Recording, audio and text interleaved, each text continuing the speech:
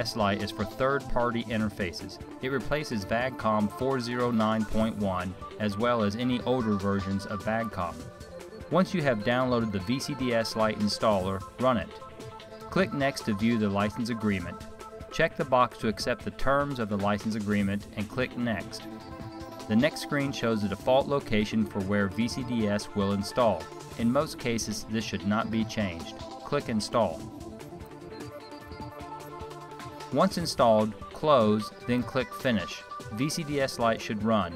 With the first use of VCDS-Lite, you will need to configure it so it can talk to the interface.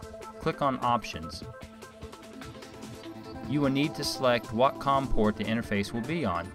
If you purchased a third-party interface that uses a USB plug, then the vendor you purchased it from will have to supply the driver as well as the instructions for setting it up. When you do the port test, the interface must be plugged up to the OBD2 port of the car. Click Test to perform the port test. If VCDS-Lite is able to communicate with the third-party interface correctly, then you will get a message of Port Status OK, Interface Found.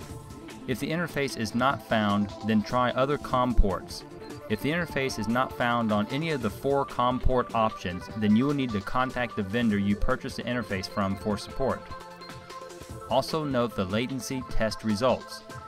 If the test results are fair or poor, then you may have communication issues with some control modules. Again, contact the vendor you purchased the interface from for support.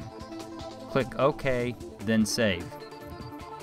If you click the About button, you will see there is no serial number. You need to communicate and read fault codes from at least one control module in the car before VCDS-Lite will generate a serial number. To do this, click Go Back. From the main screen, click on Select. Now select a control module to communicate with. In this example, I'm selecting Instrument Cluster. Once VCDS-Lite has communication with a control module, the function buttons at the bottom half of the screen will become active. Note that not all modules support all function buttons, so some may be grayed out as you see here. Click on Fault Codes 02 to view fault codes. Now VCDS-Lite will generate a serial number that can be viewed on the About screen.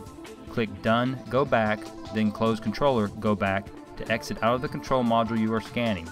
Click Go Back to return to the main screen and now click on About. You will now find the generated serial number. Note that in this example only one control module was scanned. It is up to you to verify that you can communicate with all control modules in your vehicle. If you cannot communicate with some control modules in the shareware mode, you will not be able to communicate with those modules with the full version of VCDS-Lite. For cases like this, you will need to contact the vendor you purchased the interface from for support. To purchase the full version of VCDS-Lite, you will need to copy the serial number. Just highlight it, then right-click and select Copy.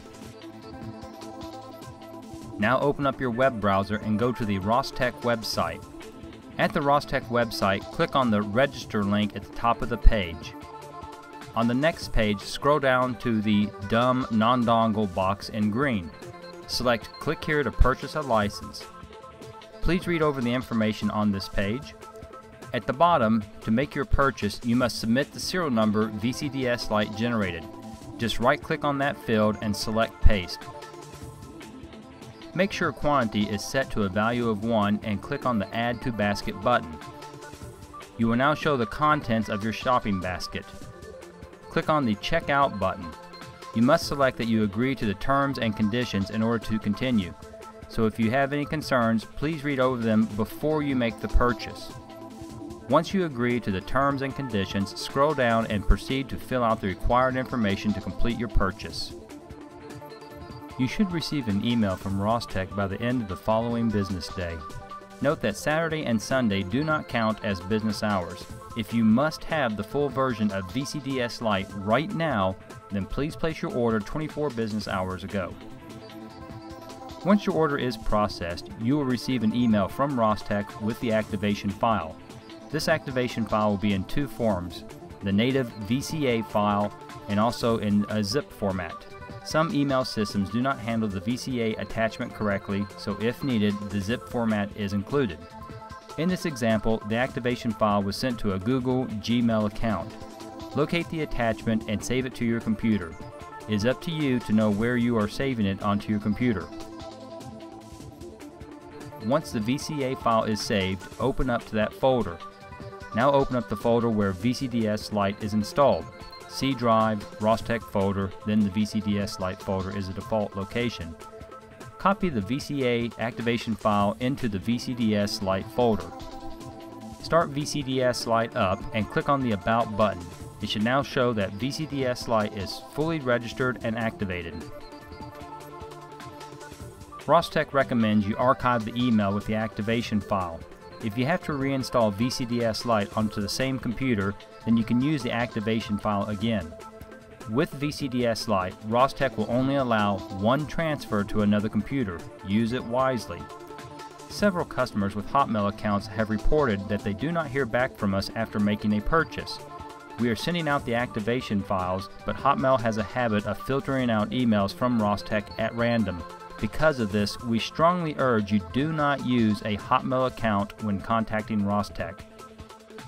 Before you contact Rostec with technical issues involving third-party interfaces, please see our FAQ 3.3.